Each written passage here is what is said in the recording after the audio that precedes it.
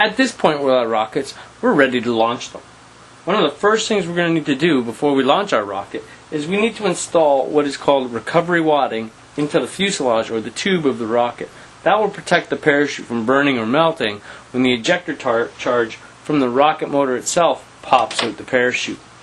The way we do this is, first of all, we're going to give ourselves another test of our parachute. We're going to blow as hard as we can into the end of the rocket, and this parachute and nose cone should pop out. Again, it's a test. We need to have that out anyhow.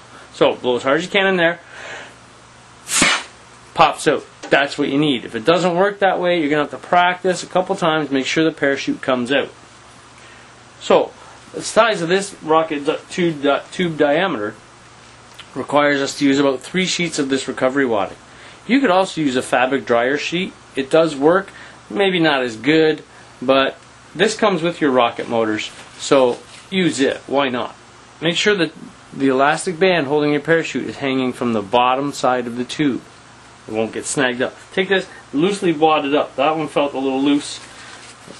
Just give it a little crinkle, stuff it in there. As far as you can get it.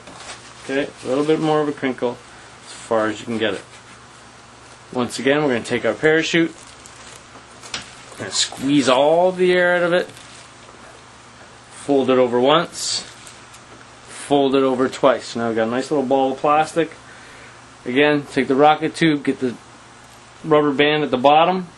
Take this, stuff it in. As far as you can get it. Ooh, that felt tight. I'm going to try that. Well, it did work. Good. Alright. I just didn't like the way it felt. So once again, I'm going to pack my parachute. So we're just going to repack our parachute once again. We're going to take our recovery wadding. Again, don't crump it up too tight. String at the bottom. Just slide it back in the tube. This only takes a second to do. 3 nice pieces loosely stuffed in. And repack our parachute again. Again, take it, squeeze all the air out of it. Fold it once. Fold it twice. Slide it in, put a rubber band at the bottom. Slide it back in.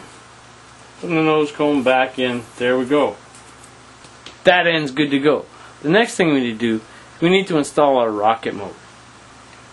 Our rocket motors we're using on this particular rocket comes from Quest, but there are many other companies that make rocket motors, so it just depends where you're buying it.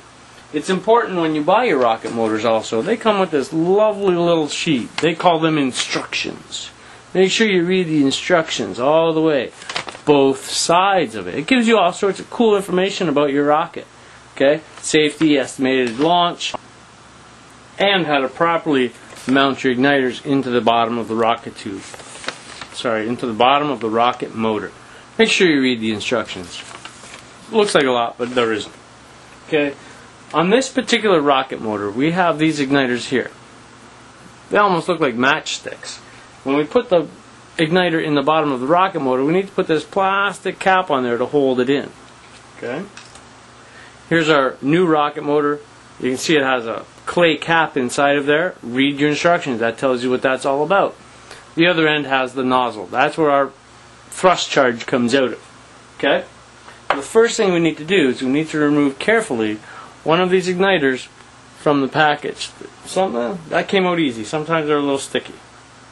Again, some different motors have different igniters. So spread the wires out a little bit, nice and gently. We're going to take the end of it that looks like the matchstick, and we're going to gently place it into the nozzle end. Okay, it'll stay there. We're going to take this plastic little cap here. Okay, not much to it. And all we need to do is just force it into the hole. There we go. That'll hold that igniter in. Perfect. Okay, make sure those wires are spread apart a little bit. The next thing we're going to do is we're going to take the rocket motor and we're going to slide it into the bottom of our rocket tube. Okay? It's very obvious which end is going to go in the rocket tube. The wires have to stay out, so this end here is going to go in. Just simply slide it in.